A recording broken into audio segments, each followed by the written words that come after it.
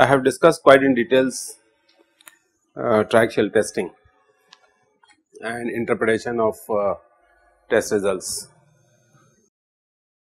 I have tried to expose to you the types of problems which we normally encounter in geotechnical engineering while designing and analyzing the systems which are made up of soil or which are located in the soil or which are coming on the soil mass.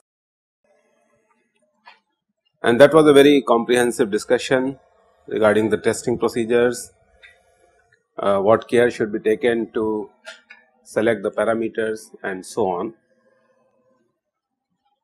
Now, in today's discussion, I will be covering the concept of stress path, which you will find very useful as a designer or a consultant. So, there are three types of stress paths which normally we talk about,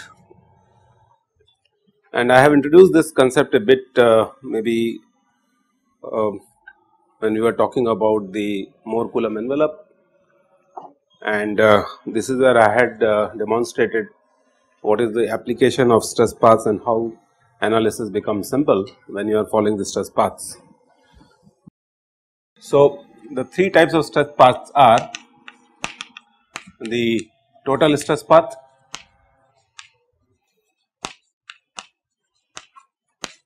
we call it as TSP. The second one is the effective stress path, that is the ESP, and the third one, this is what is known as TSSP, and the full form of this is total stress path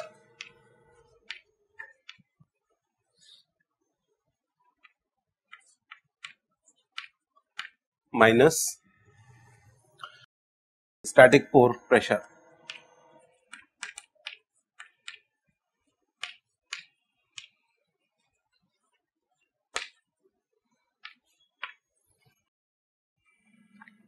So, I will introduce this concept of the stress paths to you, and then try to analyze few situations where these stress paths become very important. One thing to remember is when we plot TSP, you remember what we did is we transformed our results of the shear test from a tau sigma plane to a PQ plane.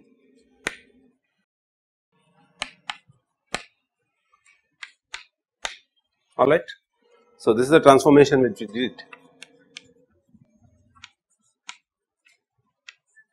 and the added advantage was that rather than plotting the Mohr circles which appear over here, which is a cumbersome thing to do, particularly when you have several number of samples which you have tested, what we did is very conveniently we picked up the PQ points where Q was defined as sigma 1 minus sigma 3 by 2 and P was defined as sigma 1 plus sigma 3 by 2 and sigma 1 prime plus sigma 3 prime by 2, and of course the pore pressure. So, this will be minus U component, this will be P and P prime value. So, what we have written is that P prime is equal to P minus U, alright. So, when you transform the tau sigma plane to PQ plane, we get points, and each point corresponds to a circle, Mohr circle, and then what we did is we plotted this line and we termed this as a K line. Sometimes it is also known as KF line, the failure line. which is equivalent to the Mohr-Coulomb envelope. Alright. On this plane, we have this Mohr-Coulomb envelope,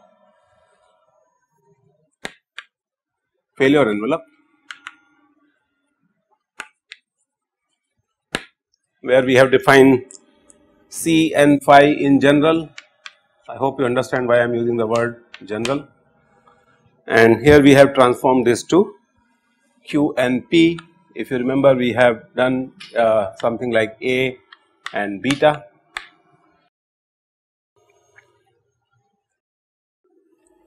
Now what I will do further is, I will get rid of this type of plotting of the results and I will deal with only PQ plane now. Now on PQ plane, the KF line has some slope and this slope is beta. So one of the ways of defining beta would be, if I say delta Q by delta P, and this is nothing but the function of tan, alright,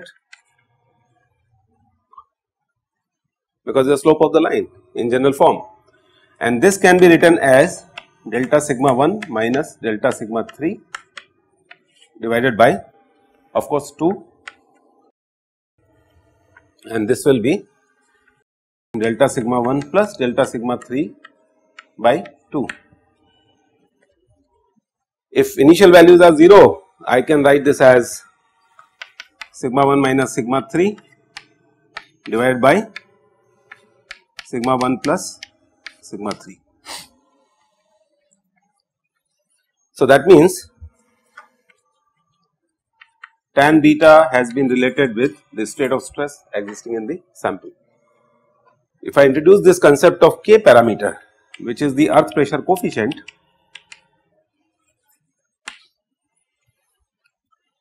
I can write tan beta equal to 1 minus K over 1 plus K,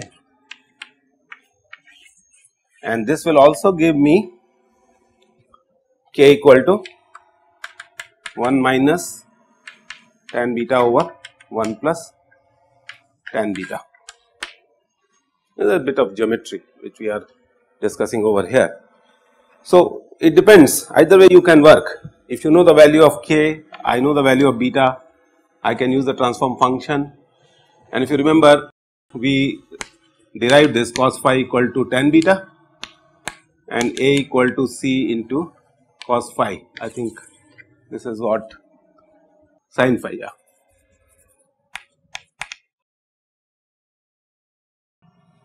So we have all these type of mathematical transformations associated with us. Now the total stress path is defined as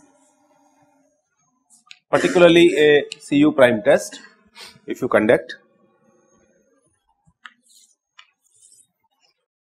This is QP plane.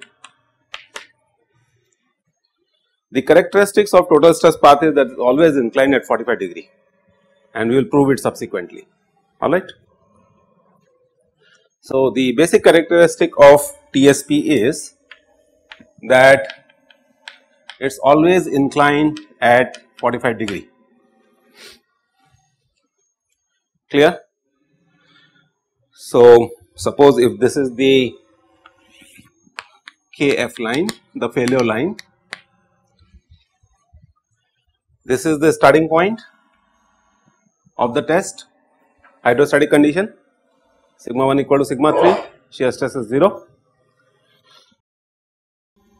What I have written is TSSP, and this is equal to total stress path minus static forward pressure.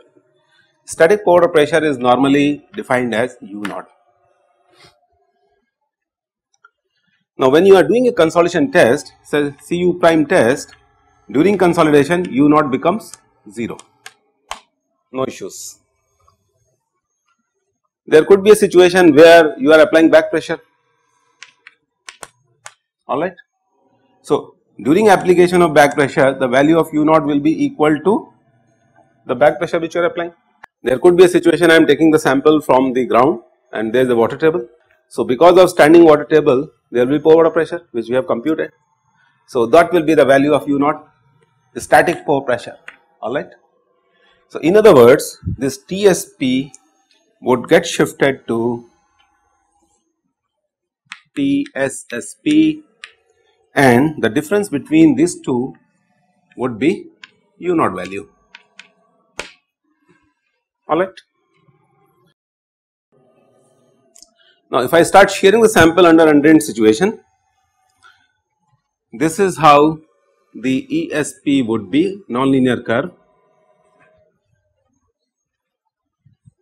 Because soils are nonlinear in nature, this becomes ESP, effective stress path. What it indicates is, from this point onwards, if I start shearing the sample, one of the ways to fail the sample under effective stress condition would be like this. The difference between these 2 points is known as pore pressure. I will write U only, alright. U at failure.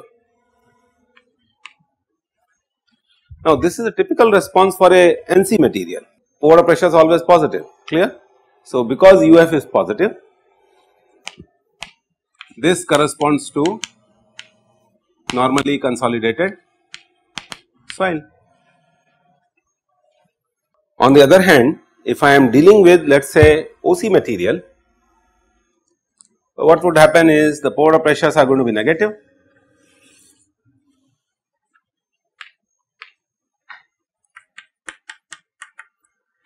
If this is the failure line,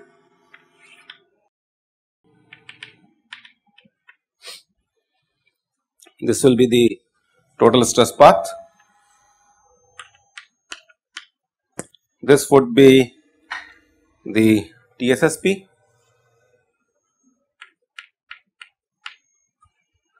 and then when you plot the effective stress path, you remember the relationship which we plotted for U as a function of percentage strain in triaxial testing and CU prime testing, and what else we did is we plotted A versus axial strain,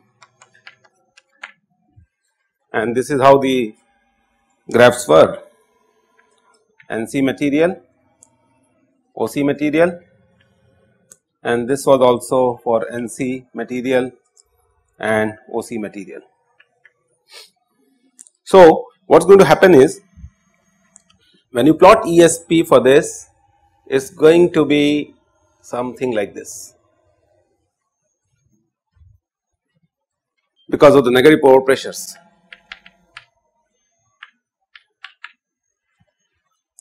So, wherever this cuts the KF line, this pore pressure is going to be U, and depending upon the stress level, this is either going to be positive or it is going to be negative. So, at sometimes you will find UF coming out to be negative as well. Now, all this is done normally when we do monitoring of the pore pressures. Now, what we are going to do in further discussion is, we are going to use these concepts to see how the stability of the system gets governed.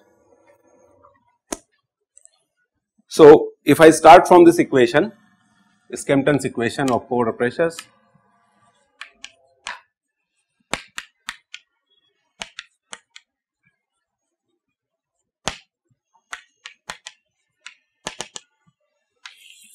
where we define U equal to B delta sigma 3 plus A delta sigma 1 minus delta sigma 3. When you are doing triaxial test, what is going to happen? Delta sigma 3 is 0, clear, because normally we do not change the sigma 3 value. So, what it indicates is that U will be equal to this term will be 0, and this will be equal to delta U upon delta sigma 1. And remember, this term we have defined as U2 during shearing. So, one of the application of stress paths is when you do triaxial testing, you can draw the variation of A, alright, as well, or you can obtain A value from Cu prime test. For an example, suppose if I do a little bit of geometrical construction over here, now this value is going to be equal to, let us say, x, y and z. So, delta u2 term will be equal to u parameter, or I can write as x, y, z. And what about delta sigma term? Delta sigma 1 is on q plane, which truly is half of the value. So, this is going to be 2 times the value of x, y, correct. What it indicates is, if I plot the variation of A line, this is how A equal to 1 upon 2 will look like. This is the stress path for the triaxial test, alright, where the A is varying in this way. On the left right hand side of this, you will be having U as negative, okay. On the left hand side, you will be having 1, and this would be greater than 1. So, this is one of the applications of stress paths in obtaining A parameter, and I hope you understand what is the importance of A parameter, okay. These are new concepts, they will take some time, but anyway, I mean, you can just follow the notes and follow some book, and then I think things will become quite simple.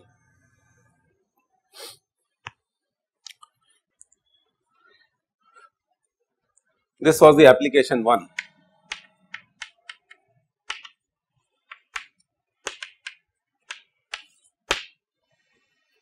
And of course,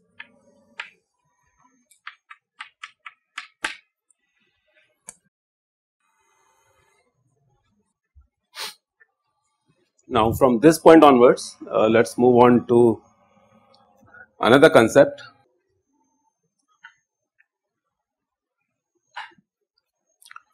I hope you can realize that if I am doing isotropic compression,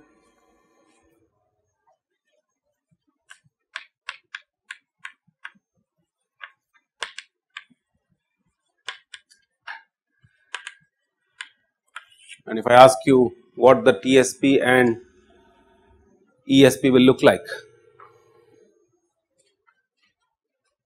interesting question to ask, alright. So, under isotropic condition, what is going to happen? There is no shearing. That means one of the situations would be that your stress paths would get translated like this. So, this will become the TSP, and if I know the pore pressure, if this is the value of U, this will become ESP.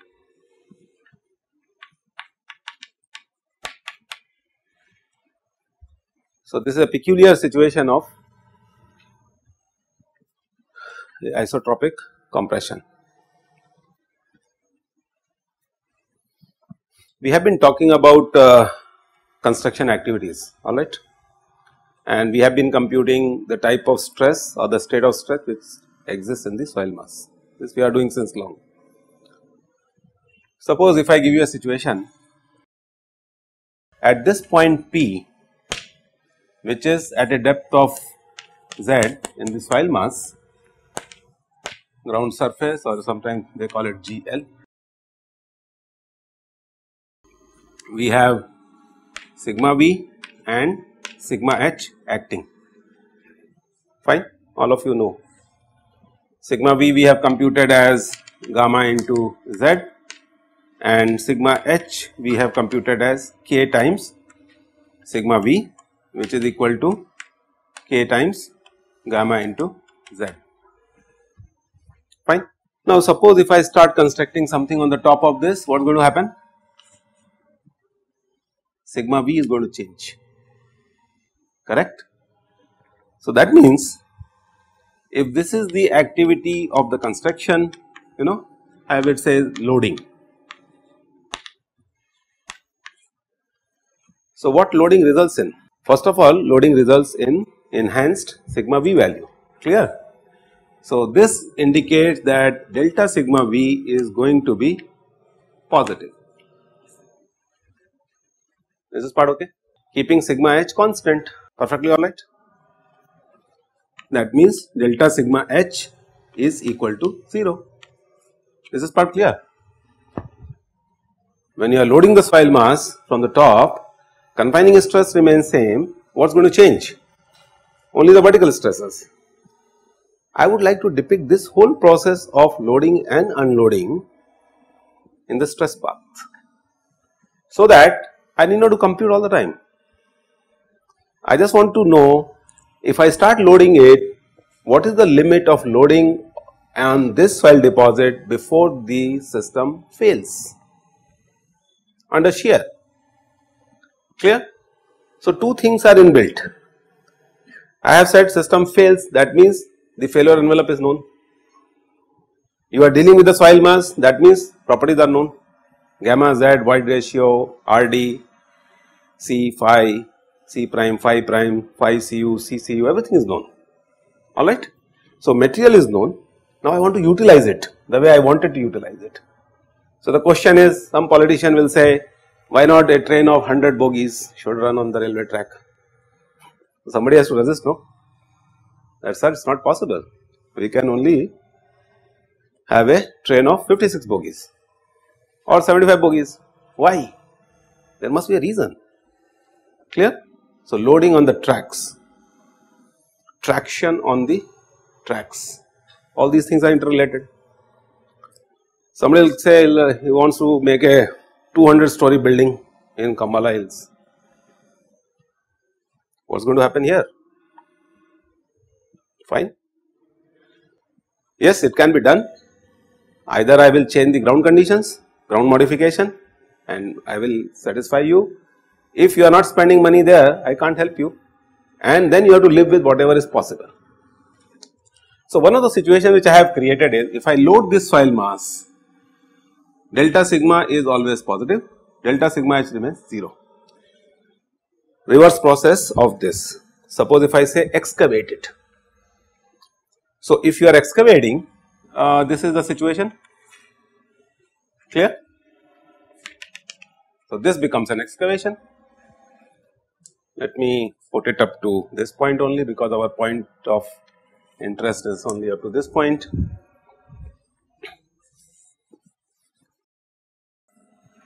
So again you have excavated Z. What is the state of stress at the point P? What has happened to delta sigma V? Excavation, unloading, clear? So this becomes a case of unloading.